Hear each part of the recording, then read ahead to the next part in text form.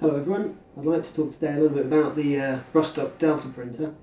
It's a really nice design. It's about a year old now, so in 3D printing terms it's quite mature, and there are various other variations on the Rostock theme now, including the Rocholl, which uses more of the aluminium framework for its construction.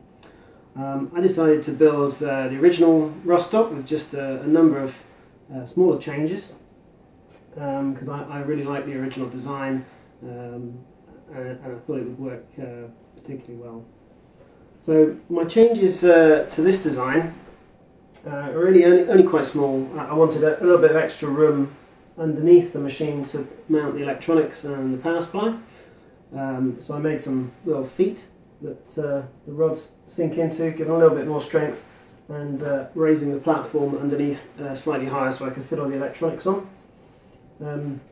I've used aluminium framework for some of the structural elements, but not as the main glide elements. They're still rods and belts and linear bearings.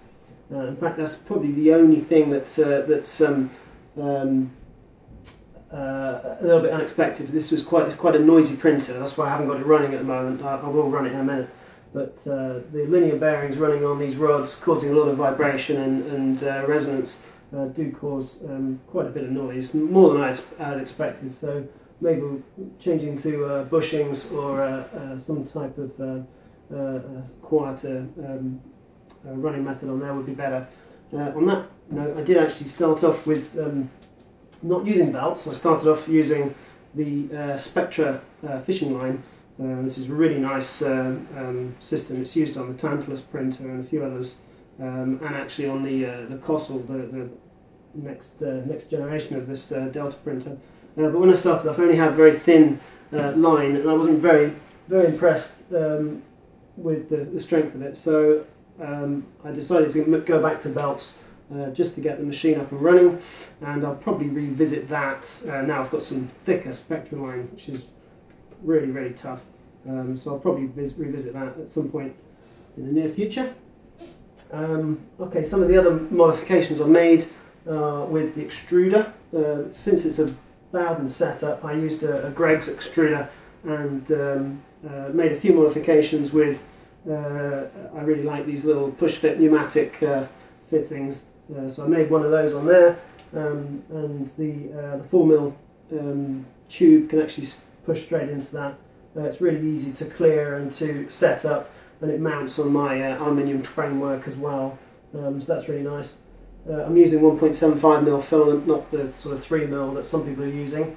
The other changes I made were to the hot end mount. I tried a few different hot end mounts from Thingiverse and other places. Didn't really get on that well. I don't like the way they were holding the PTFE tubing in. It was slipping out, causing me all sorts of problems. So I ended up just remodifying this one and adding another push-fit pneumatic fitting on there as well.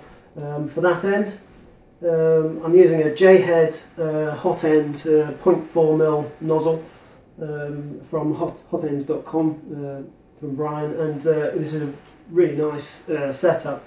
Works very well, particularly with the Bowden setup on there. So I'm getting some really nice results from that.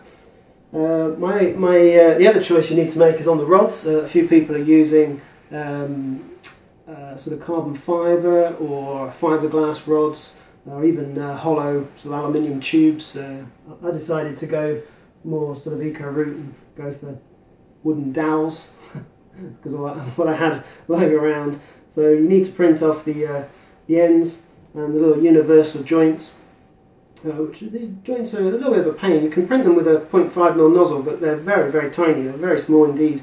So they require a decent setup printer to be able to get a good little universal joint there. And they fit on the ends and on the rails up here. And in between is the wooden dowels. I've just covered them in some heat shrink to make them look nice. I've got Hall effect sensors on the tops there, so it's a little bit easier to adjust, because that is again a little bit of a tricky thing, just getting the adjustment set up. The whole carriage moves up to the top when you first start the printer up, and then comes down to the bed when you're printing. I've got a standard Mark II heat bed on here, a Perusa heat bed, which works very well.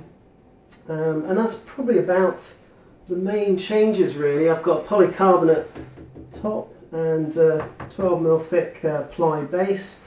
I've got the electronics sat in the front here. My original intention is to eventually get this mounted in on a nice case so it can fit at the front here with a knob on. But at the moment it's just loose while I just go through a few more tests on the machine itself. So that's pretty much it.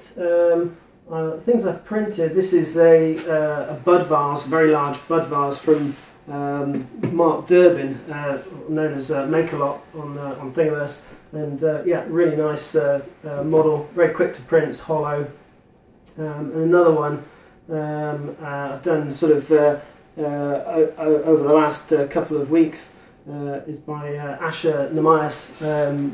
This is a lava vase that I think it's probably about twice the size of the original design. It takes ages to slice. It's a real complicated high resolution design, but comes out really nice on the printer. Again, another one by Asher is the wonderful lily vase, which is a beautiful, beautiful design and looks really good. That's actually got probably about 5 or 10% infill on there, so it took slightly longer to print. But again, it's quite nice. They're quite small compared to what you can actually print.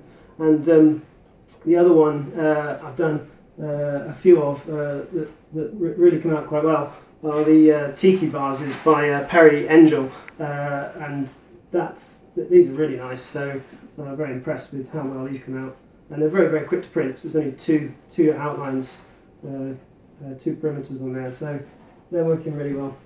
So all in all, I'm really happy with the Rostock printer. There'll be a lot more information on my blog, so go there if you want to take a look at how I made it and built this one up. And I'm sure it won't be the only one I build, and maybe I'll have a look at the new design, the Rocholl design, at some point too. So thanks for watching. Hope you look at the blog, and I hope you like the printer. Till next time, bye bye.